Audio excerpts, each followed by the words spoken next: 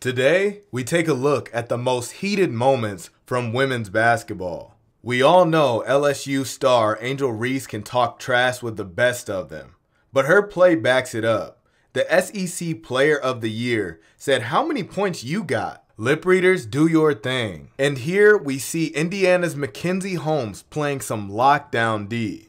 You know you got that dog in you if you stare down the GOAT like that. Caitlin Clark is no stranger to heated moments. Check out this exchange. She said, "You're down 15 points. Having a target on your back is not easy. You even gotta embrace the trash talking fans." She said, "Keep it coming."